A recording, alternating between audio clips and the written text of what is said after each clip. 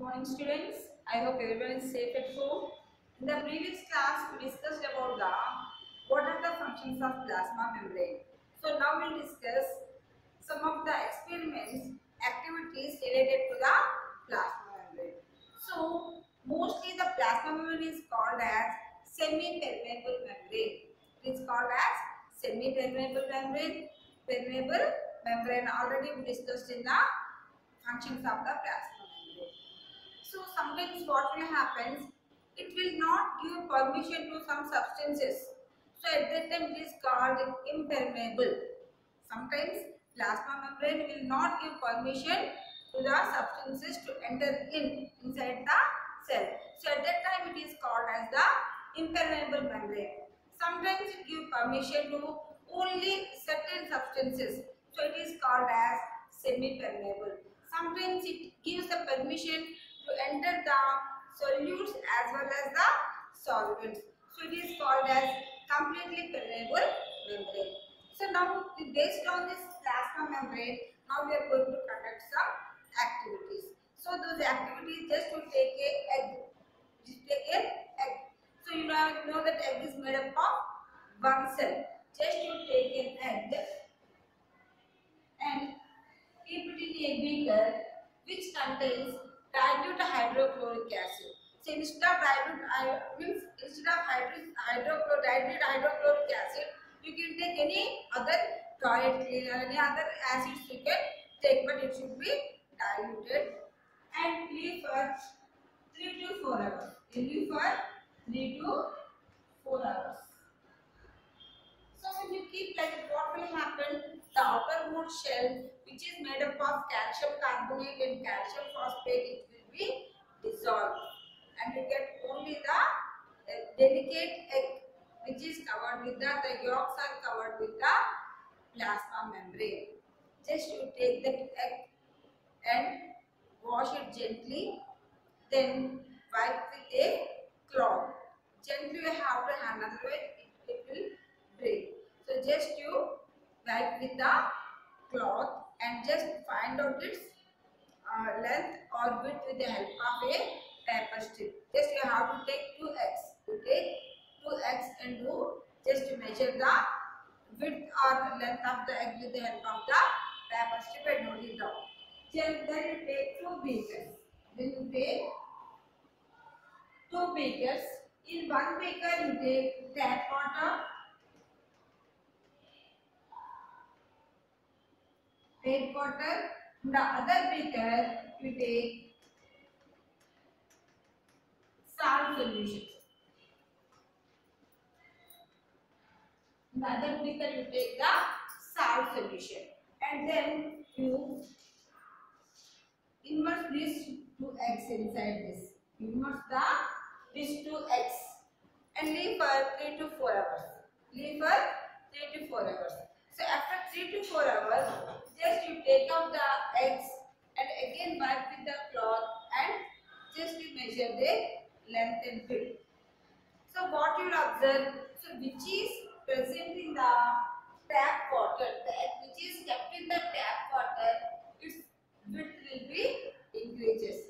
Why? Because plasma membrane absorbs the water from the beaker, and the egg which is kept in the salt solution, its size will be shrinks. See, the water from the egg comes out. So these processes will be called as endosmosis.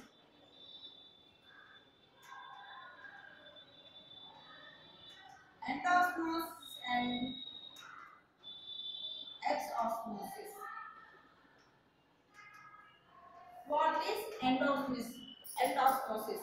So during endosmosis, the water from outside enters into the cell through the plasma membrane. So we are giving more importance to the plasma membrane. Here what will happen? The water from the outside enters into the cell through the plasma membrane. So how it was proved? Why? Because you measured the width and length now. Again you measure, then it means the size increases. So it proves that yes, plasma membrane absorbs the water, and also in the beaker the quantity of the water decreases. See, in the next condition you see, this is called as exosmosis. Means the water leaves the cell. The water leaves the cell and enters to outside. So here the water inside the cell will comes out. Why? Because salt solution is there. So our condition of osmosis is what? The movement of water molecules from lower solute region to higher solute region till the concentrations become equal. So this is the higher solute region and this is the lower solute region. So the water from the egg will comes out. So this is called as exosmosis. Exosmosis and endosmosis. So now we will do the another experiment with the same eggs. Now what you will do, just you with the pill, safety pill you pause, just you take out the white yolk and yellow yolk from these membranes, from these egg membranes, and these two egg membranes you take, and one egg membrane, just for one egg membrane, in that with the help of the syringe, you know that syringe, with the help of the syringe you fill the water, just you fill it with the water and tie here with the help of a thread. Tie here with the help of a thread and keep it in a beaker which contain sugar solution.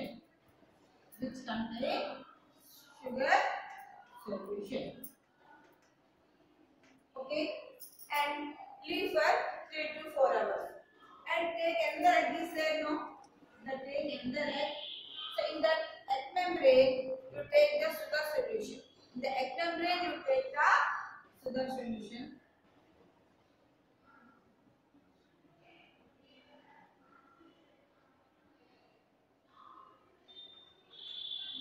And in the beaker, you take water. In the beaker, you take water. And leave for 3 to 4 hours. So what you will observe here, the egg membrane which you kept in the sugar solution. Here what will happen? The water content in the egg membrane decreases. The water content in the egg membrane reduces or decreases. Why? Because the water from the egg membrane enters into the sugar solution. So the level of the sugar solution increases. The level of the sugar solution increases. But in the other case, what will happen? We kept the sugar solution in the egg membrane and the water in the beaker. So from the from the beaker, the water enters into the egg membrane. So here what will happen? Here in the egg membrane, the level of the sugar solution increases. Means it proves that always during the osmosis, the solvent moves, not the solute. The solvent moves from the lower solute concentration to the higher solute concentration. So this is the mechanism which takes place in our body also. The cells which are present in our body, they follow this mechanism. So apart from this, the plasma membrane, it will not allow the foreign organisms to enter into the cell. So already we discussed in initially. So recognizes whether they are useful or harmful. If they are useful, it gives the permission to enter into the cell. If they are harmful, it will not give permission. So other process is called